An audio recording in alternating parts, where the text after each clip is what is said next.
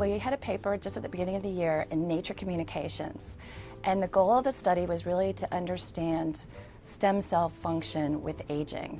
So it was a collaboration between two labs on campus, one who does aging research and another who does stem cell research. When Laura came to see me, she said, well, we have this animal model of aging. I didn't know anything about this animal model of aging to start with. She came to see me, she said, well, we have this animal model here, and we believe that maybe the stem cells are affected there. We looked at stem cells from very old wild-type mice, and also mice that were genetically engineered to have accelerated aging, or progeria. These mice get old instead of in 3 years, they do so in about 7 months. A normal mouse will explore its environment, so what they try and do is get to the very edge of the perimeter of what they have access to, and they're curious, they're exploring, that's normal cognition.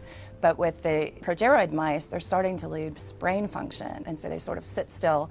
And this is probably a cross between the fact that they have some cognitive defects as well as some reduced motor activity just because their muscles are weak. What we found is stem cells isolated from muscle biopsies of these mice actually had impaired function compared to stem cells isolated from young normal mice. Now we know that the stem cells are really, defective during aging. So that's the first part of the study that is very important. The second point, that we found is we found that if you inject normal young stem cells now, you can improve the lifespan of the animals, but you can also improve the health span. So in a very acute model of accelerated aging, we could extend the lifespan of the mice up to 3-fold.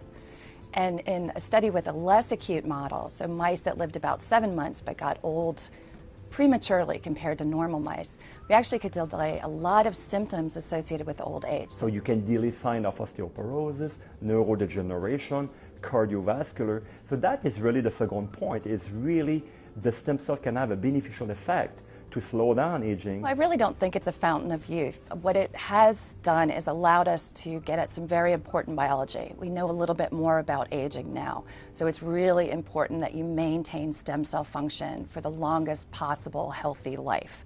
We're not going to take someone at 25 years of age, or at 50 years of age, and inject normal stem cells and bring them to 25. But the goal will be to inject some people at 50 years of age, and after that, they're going to age slower. They're going to age better down the road because we're going to delay the degenerative problem that occur with aging.